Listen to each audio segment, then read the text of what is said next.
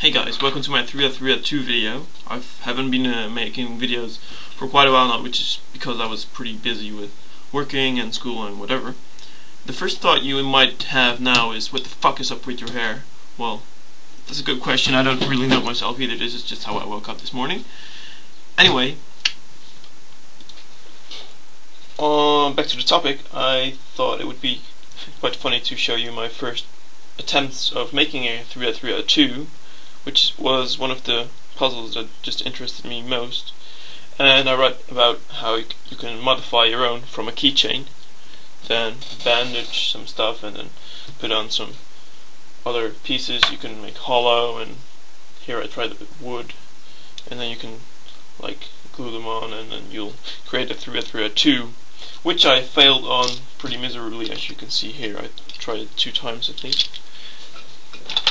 Yeah, and I don't think the dominoes were very nice because, well, the recognition was horrible on those. So, I was pretty happy to see lately that there was the opportunity to buy a QJ 3.3.2 from, well, like Pop Buying and stuff like that, and Q4U. So the first thing that I did was, of course, order one, and here mine is. I think it's one of the, well, I opened it once. Well, maybe it's not the best idea to do it now because it already exploded once on me. So the mechanism is quite unique. It's not like the 2x2, well, the 3x3 keychain from the inside, but rather a original mechanism, which is the same that is used in the Rubik's dominoes. Anyway, 3.3.2. What I think about it is it's pretty good. It's a pretty good puzzle, but there are some minor annoying things about it, that if you turn it too many times anti-clockwise, well, it's not doing it now, but yeah, now it did that.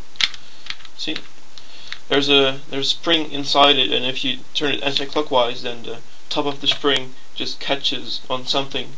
And then if you turn it a little bit further, it tends to jump back a little bit, which causes a lot of +2s. And then if you just turn it a little bit further, then it just scrapes along with whatever. Anyway, 3.3.2. First, I'm sure you're curious how I solve a 3.3.2. I just figured it out on my own and made, well, I've looked up 2 algorithms. I average about like 12 seconds with it. Anyway, the first thing that I would do if I have a 3.3.2 is just make a block of 2 block of 2x2 solved pieces. Oh no, that's not correct. That sucks. Yeah, this is what I mean. You just have a little block on one of the sides, then extend it to a bigger block. Well, in this case I already have the edge here, and I need to put it in this corner here, which is pretty easy with R, U minus R. Kind of like the sexy move, but then with R2 always, because there is no R on this. So after that we got this whole block here, then I just make the last bar on the right bottom side, and in this case I can just put this corner here up there, then this corner goes away. Well, you can figure that out on your own. And then we got one layer. After one layer I just do like T-perm. T-perm is pretty easy. It's well, if you hold the good corners here and you want to switch these corners, I solved the last layer in 2 steps, first solving corners and then the edges. Well, T-perm is like R, U, R, U, R, which is just sexy move, and then you can just, well, for the easy part, you can just do this, and then, well, just do a Y rotation of the cube, and then do the same thing on the left side, solving that piece again, and now you would have all corners solved. Of course, after the first 3 moves you can also rotate it the same, well, the other direction, so the moves stay R and U, because from this side it would be L and U, and then from this side it would be R and U, but the moves are the same. So that's the next step. Now for the last layer, you can just, for the last step of making the last edges, you can just learn some algorithms. For example, this is like the semi-H, as I call it, and well, these are like lonely edges, and these are like you would have on an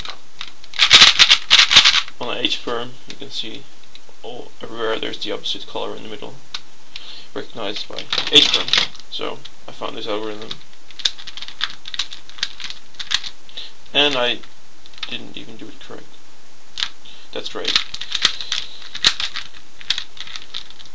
Well, I'll first maybe I think I forgot all my algorithms now, but yeah, that was a 3 cycle. Anyway, the algorithm that I wanted to show you was, yeah, that one. So you hold the 2 H pieces on the left back, tuck, tuck, tuck, tuck, tuck. Pretty funny. Most of my algorithms actually start with a small r. Anyway, that's how I solve it, and I'll just try to do a really fast average of 5 now. Well, I already know that it's going to be fast because I already videotaped it, but anyway, I hope you enjoy the video and keep on watching my videos.